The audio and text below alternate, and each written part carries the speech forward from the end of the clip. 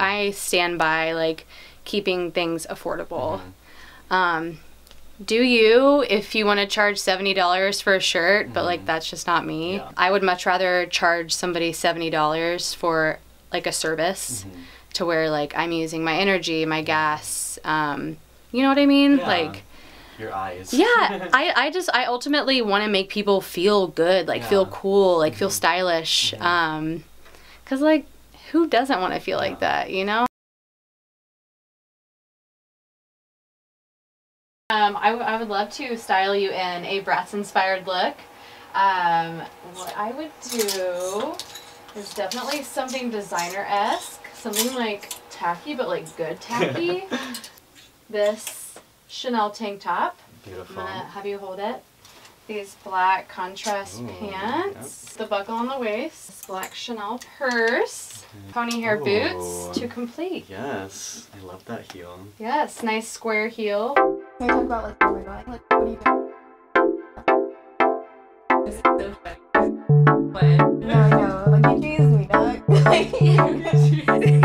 I got mad fire on my aux cord. I speak like I graduated Oxford. And if you're questioning and if you're not sure, then hey, I got some time so we can talk more. Talk more. Got mad fire on my aux cord. What's your preference? Do you like rap or rock more? Whatever that you like, I got it all for you. So what it do? I got a lot more time. A lot of the times people ask me to style a monochromatic look.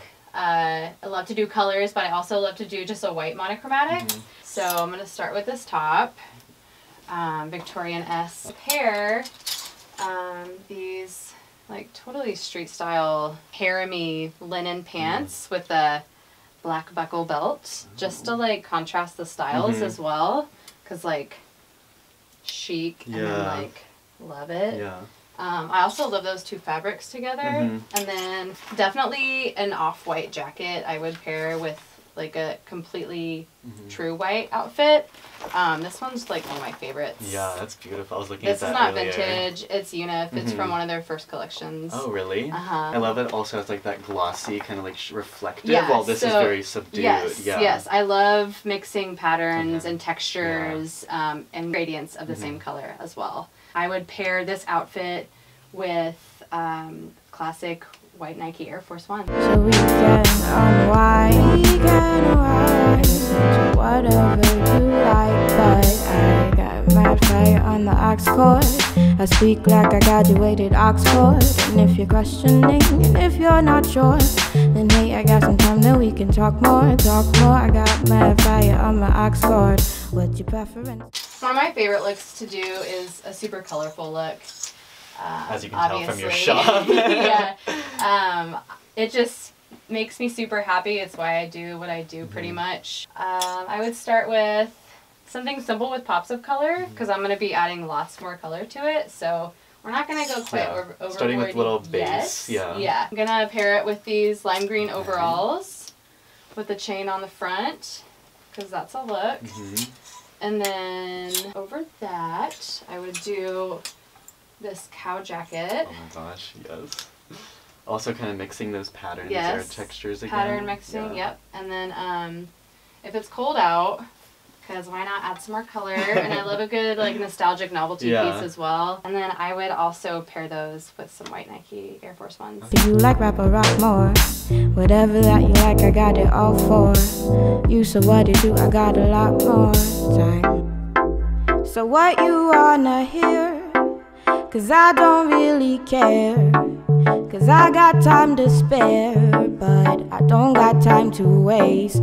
So what's your music taste? Lot of trouble, lot of bass. Lot of trouble, lot of bass. So if somebody asked me to do an androgynous look, non-binary look, I definitely want to start with something super feminine.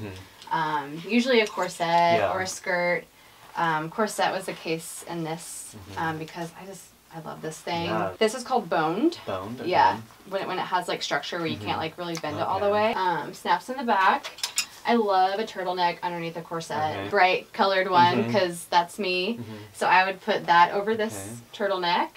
and then Ralph Lauren, yes. And then I would pair them with these high-waisted denim shorts. Wow. Probably roll them up a little bit. Yeah. And then I would pair that with these wood grain Jeffrey Campbell shoes. Wow, amazing. And they have like that kind of distressing that gives it like actual character. Yeah, so these are old as shit too. Sorry, can't cuss. Good. And I wear these a lot. So, but they're so comfortable. I think they go with pretty much everything. Got my fire on my aux cord. What's your preference? Do you like rap or rock more? Whatever that you like, I got it all for you. So what it do? I got a lot more time, so we can unwind and listen to whatever you like. But I got my fire on the aux cord. I speak like I graduated Oxford. And then the last thing, if somebody asked me to stack some patterns for them, I love this like 60s tiki Peter Pan collar linen shirt. It's just crazy. I love it. Pair that with my favorite overalls. Checkered overall, and then I would also pair that with a bucket hat. So yeah, as you can tell, not too many patterns I would have mixed together. With this tan choker, cute. O-ring choker. I thought it was a watch for a second. And then with these cat-eye skinny glasses.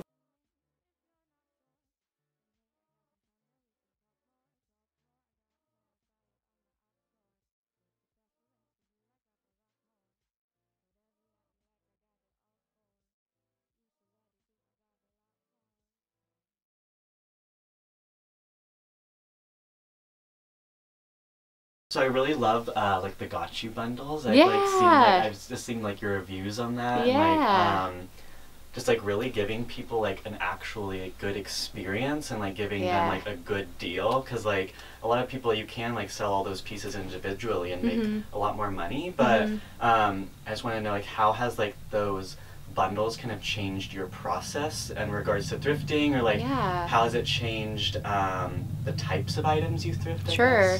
It's definitely expanded what I go source, because I get thrown all of these different themes, which is so fun for me, because like I love going outside of my comfort zone, just because like that's where growth happens. So it's been really awesome. I didn't know how successful it would be. All of my friends who have known me for a while, they have always paid me to style them, or just like given me an amount of money and then said go source and find me some stuff. So I do like outfits, but I also do like packs to where like you can like say I want a 70s theme pack. I'm a huge believer in affordable vintage. There's so much out there. There's so much out there. Like, let's be honest, I don't pay a lot for it. I do have to make a living, and I do also want to save, but like I stand by like keeping things affordable. Depop has opened up so many doors for me. I feel like I joined the community at a really good time. They were like just coming to the United States, and I feel like I have been growing with them, which has been really cool. It's led me to a lot of other awesome Depop sellers, and now we have pop-ups every month. Do you feel like the platform has always been kind of like just more eccentric, or do you feel like it's kind of come into that character as more and more sellers have entered the platform? I feel like it's always been eccentric. I feel like it's always that. I mean, that's what drew me to it. There's so many different seller platforms that I could have chosen from, and Depop stuck out to me. It's the same fees as Etsy, so I moved for a reason. Etsy's super saturated, and Depop is becoming saturated, but it's still like I feel like it's a community. It's always accepting of every style, but I feel like the most creative people are selling on there for sure. So when I started eBay, it was super generic. I wasn't even modeling. I was just taking photos. I was only on eBay for like a couple months, and then my friend was like, have you heard of Etsy? It's like a little bit more creative. And I don't know if you like remember this or if I'm just gonna be dating myself, but people were using a lot of studding on like corsets. So like, for example, like this bustier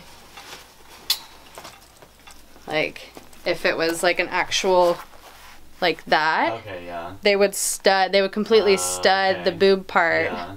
Like the outlines. I made one of those. Okay. It was a black boned lace corset, and I studded the breast areas, and it looked awesome. And it sold for like $50. Oh wow. And I heard that first little cha-ching sound on my phone, and I was like, wow, maybe I can actually do this. And I was like 19 at the time. Okay. So that was super exciting for me. And then here it is now. It's all history from there. What kind of advice or like words of wisdom do you think you would give to someone who's wanting to start reselling but is just like scared to jump into it? Yeah, I mean, first of all, don't be scared. You're wanting to try it for a reason. The main tip I would give is to be consistent, to not doubt yourself, and to kind of like stick with your own style, because even though this market is super saturated, like you can definitely still stick out and be successful, and like even maybe start your own niche. You know what I mean? Yeah, So absolutely. yeah, that's what I would tell them.